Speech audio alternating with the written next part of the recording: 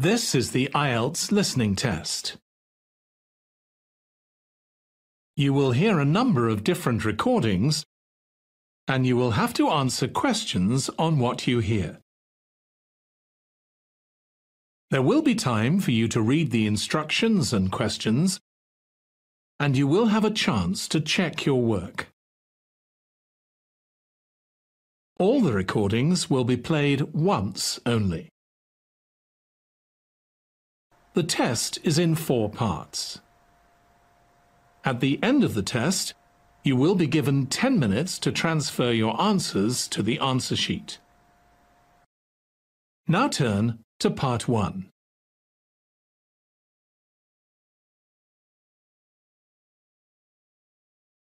The test is in 4 parts: Part 1, Part 2, Part 3, and Part 4. Now look at Part 1. Part 1. You will hear a man asking for information about language classes over the phone. First, you have some time to look at questions 1 to 4.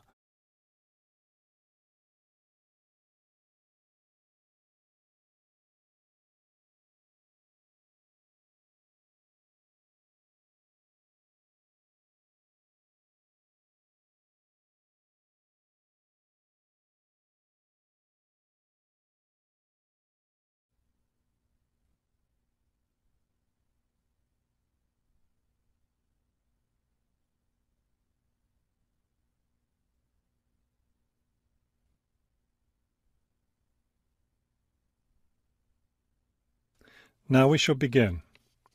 You should answer the questions as you listen, because you will not hear the recording a second time. Listen carefully and answer questions 1 to 4.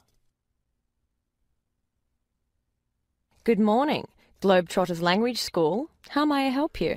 Yes, I was wondering if you could give me some information on language classes. Certainly. What language are you interested in studying? Well, that's the thing. I'm interested in learning Japanese, but I'd also like to improve my Chinese. I don't know which to study right now. Maybe the class schedule will help you decide. Did you want to study in the morning, afternoon, or evening? I work in the evenings, so mornings or afternoons would be best. Then that decides it for you. We offer an advanced Chinese class, but it meets on Wednesday and Friday evenings. I couldn't do that. When do the Japanese classes meet? We have beginning Japanese on Tuesday and Thursday mornings. No, wait, that's intermediate Japanese. Which level do you want? Advanced? No, beginning, definitely. I know some Chinese and some French, but I'm a real beginner with Japanese. Well then, are you free Monday, Wednesday and Friday mornings? That's when the beginning Japanese classes meet. We also have intermediate French on Friday mornings. I could do those mornings, but I'd prefer afternoon. Don't you have anything in the afternoon? We have intermediate Japanese class on Wednesday and Friday afternoons. I really need a beginner class, so I'll take the morning Japanese class. Could you give me an idea of the cost? What would be the tuition for the Japanese class? Before you hear the rest of the conversation, you have some time to look at questions 5 to 10.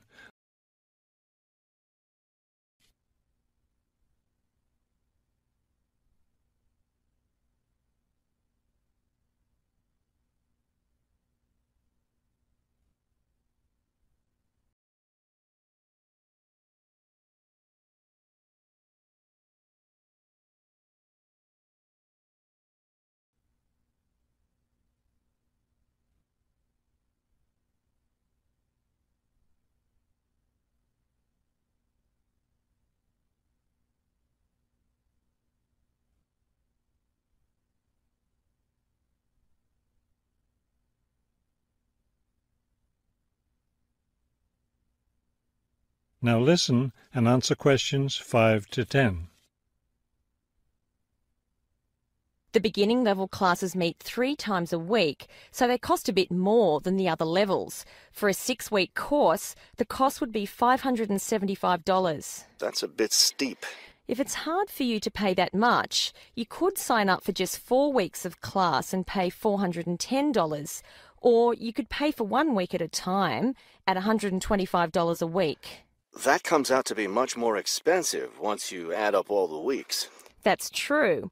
You can save money by registering for 2 levels together. For example, pay for your beginning and intermediate classes now, and you'll get 12 weeks of class for just $1,050. That's not a bad deal, but I can't come up with that much money at once. I'll just pay for the 6-week course. Fine. That class begins next week, so you need to register right away. Can't I register over the phone? No, I'm sorry. We don't take phone registrations. What you'll need to do is visit the school office today or tomorrow.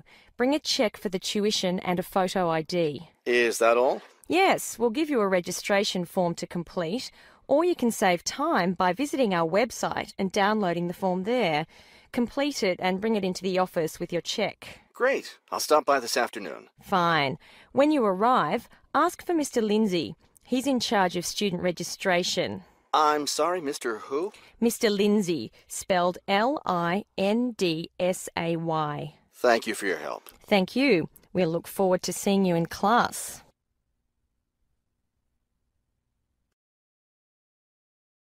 That is the end of part 1.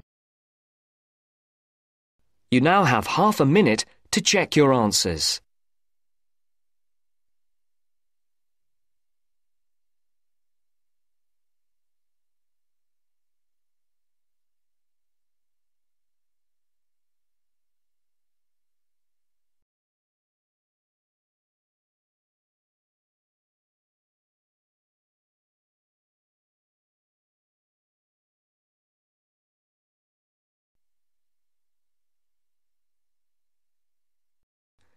You are going to hear a tutor talking to a group of philosophy students. First, look at questions 11 to 13.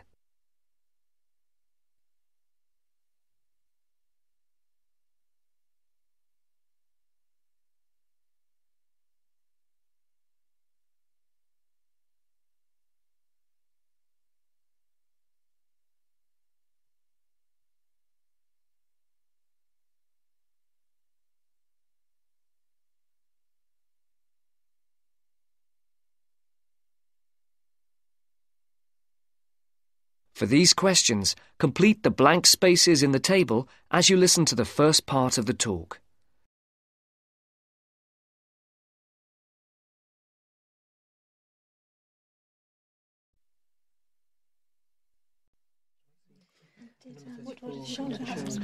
Good morning, everyone. Good morning. My name is Dr. Russell, and I am your tutor for philosophy this year. I think we're all here. Let's see. 5, 6, 7, yes, that's everyone.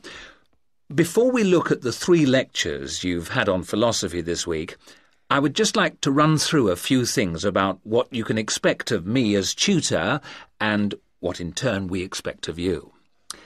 As for myself, my function as tutor is to help you in all things relating to your work in the philosophy course. The help that I am able to give is, of course, mainly academic. For personal matters, I can refer you to other support services in the university, ranging from counselling to welfare. One thing that I would point out is that if you feel that you need to talk to someone, no matter how insignificant it is, don't leave it. Oh, and the last thing is, if you do need to make an appointment, the times are listed on the door of my room. You just write your name in a time slot. But I would point out that the appointment slots get booked up quite quickly. If it's urgent, catching me between sessions is the best idea. That way we can sort something out quickly. No questions? Before the talk continues, look at questions 14 to 20.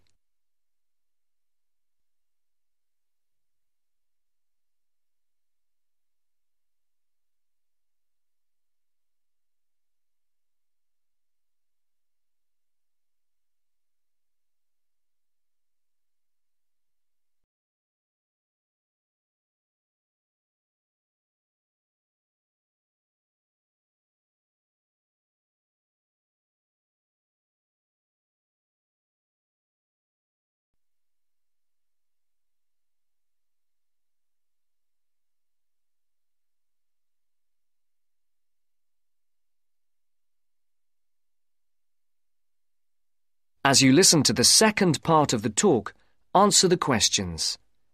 For questions 14 to 19, circle the correct letter, A, B, or C.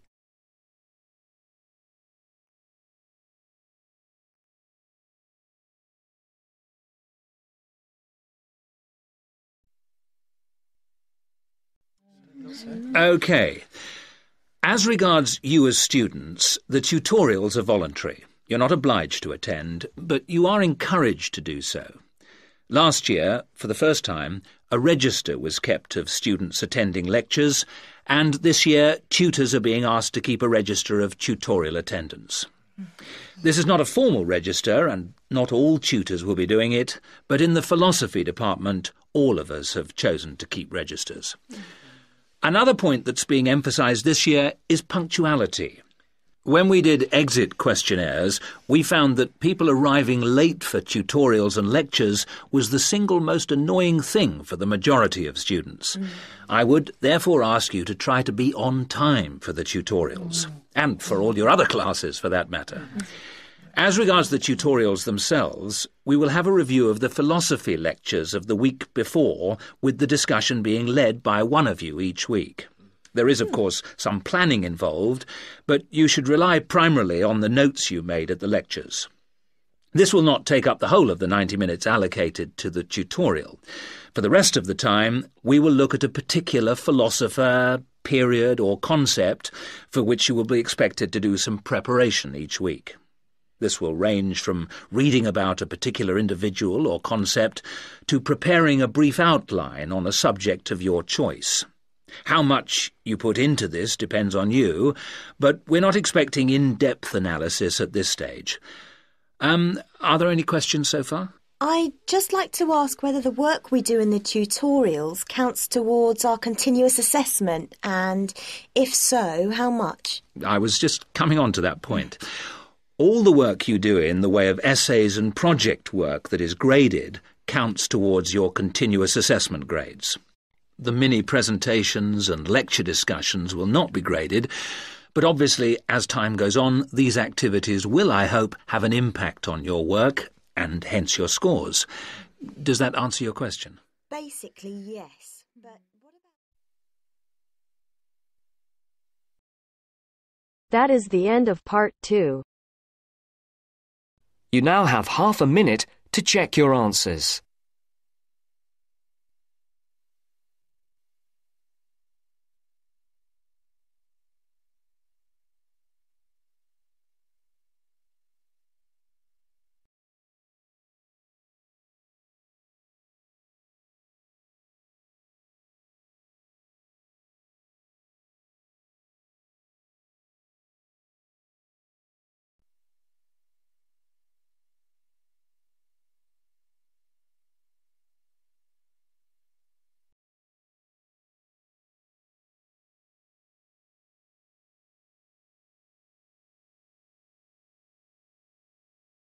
Now turns to part 3. Part 3. You are going to hear a conversation between Sally and Ben. They are new college students. You now have some time to read questions 21 to 25.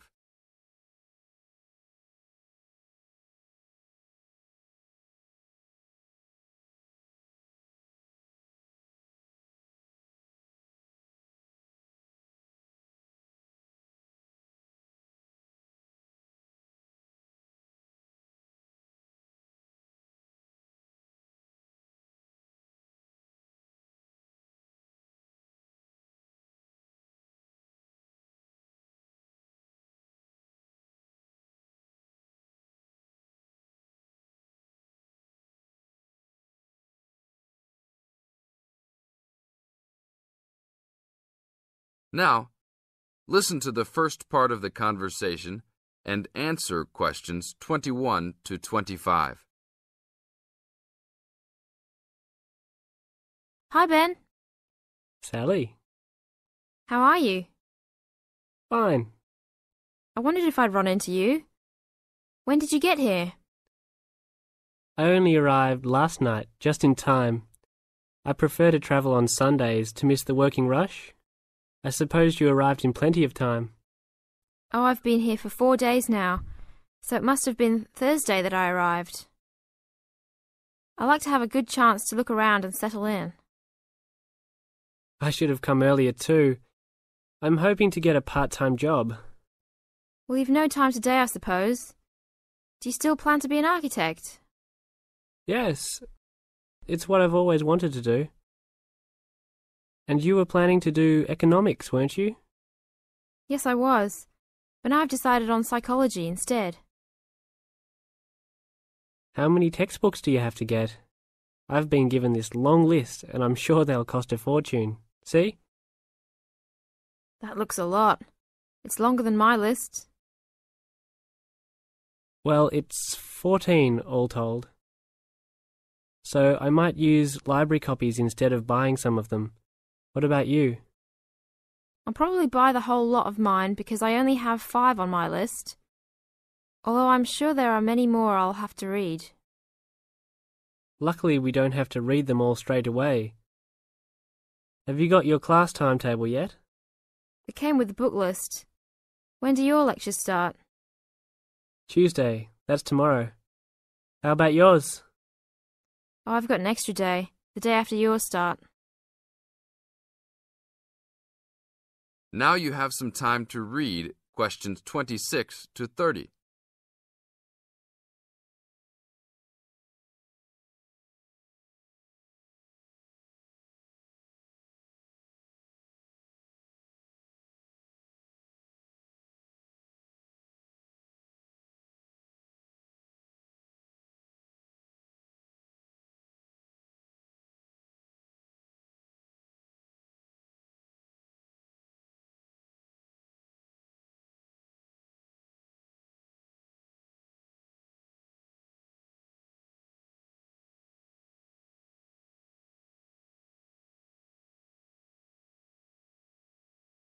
As the conversation continues, they are talking about their new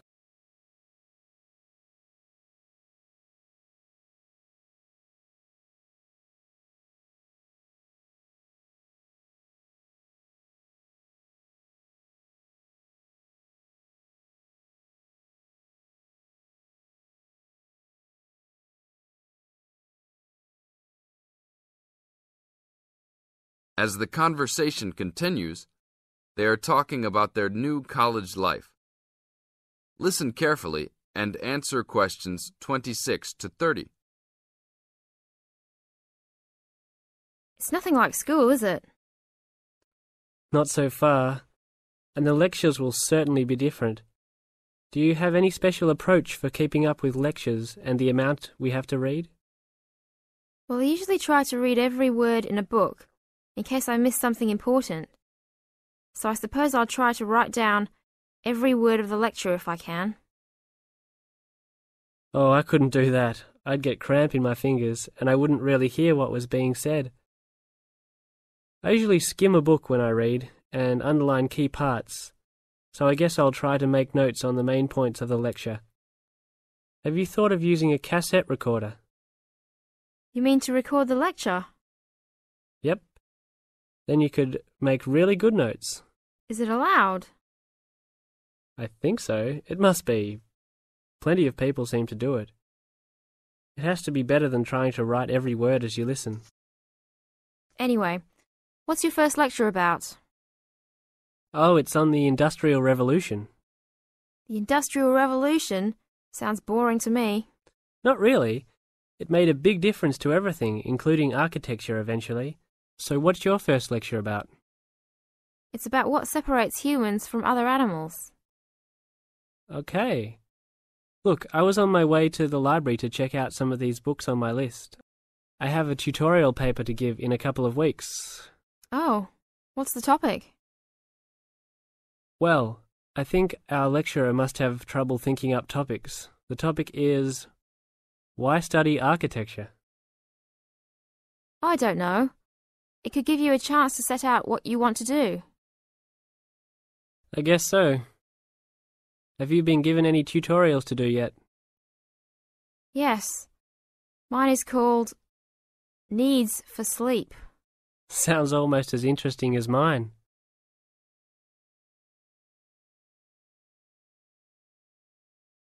That is the end of part 3. You now have half a minute to check your answers.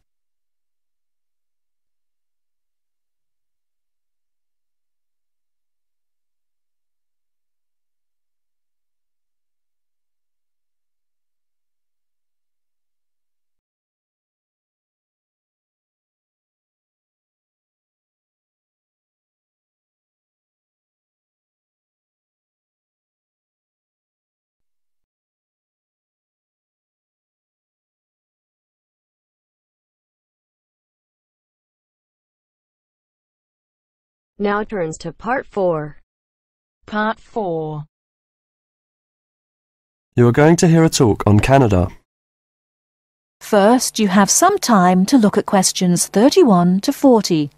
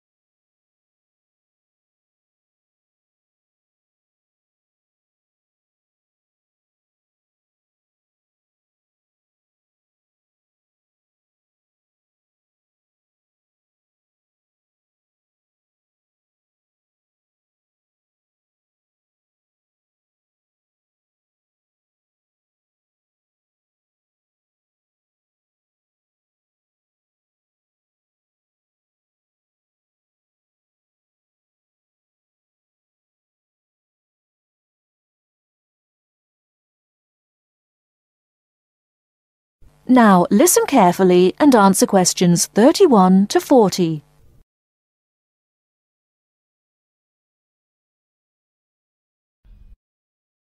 Good morning and welcome to this talk on Canada. Many people think of Canada as a land of ice and snow. They think of it as a young country with few inhabitants, a country of English-speaking white people. While some of this is true, it is also an inaccurate description of the country we call Canada. Canada lies in the northern half of the continent of North America. The most northern parts of Canada are sometimes called the land of the midnight sun, because at certain times of the year the sun never sets and is still shining faintly at midnight. This northern part of Canada is cold and mostly snow-covered all year round. Most of the people who live in this northern part of Canada are called Inuit or Dene. They were once called Eskimos. They are the original people of this land and are part of what are called the First Nation. As we move to the more southern parts of Canada, the land changes and so does the people. Moving from east to west in southern Canada, we travel from the Atlantic provinces of Nova Scotia, Newfoundland, New Brunswick, and Prince Edward Island. These small provinces with small populations border on the Atlantic Ocean. The land in these provinces is not very fertile, so fishing, forestry and mining are the main industries, although in some small areas agriculture is also important. If we travel west from the Atlantic provinces, we come to central Canada, composed of the large provinces of Quebec and Ontario. Both provinces are rich in natural resources, have fertile land, and are the centres of industry for Canada's largest cities. Toronto and Montreal are found in these provinces. The province of Quebec is the centre of French language and culture in Canada. In fact, Montreal is the second largest French-speaking city in the world after Paris. Finally, in the far west of Canada, we come to the province of British Columbia. This province is separated from the prairies by the Rocky Mountains and is bounded on the west by the Pacific Ocean. British Columbia is often called simply the West Coast. British Columbia is an attractive place for tourists because of its mild climate, spectacular mountains, seacoast and beautiful forests. Agriculture, forestry, shipping and fishing are major industries in British Columbia. The people of this land of Canada are as varied as its landscape. The original settlers, those we call the people of the First Nations, came from Asia by crossing the Bering Strait from Siberia to Alaska. In their new environment, they developed many new languages and cultures. In the 16th century, the first Europeans arrived in eastern Canada. They came from Britain and France. By making treaties with the original inhabitants, they gradually established colonies in eastern and central Canada. After a war with France, Britain took over the French colonies in Quebec and eastern Canada. By the end of the 18th century, all of Canada was under British rule. From this time until the present century, most of the immigrants to Canada were British, Scottish and Irish. In this century, however, Canada has had an influence of settlers from all over the world. There are now hundreds of thousands of people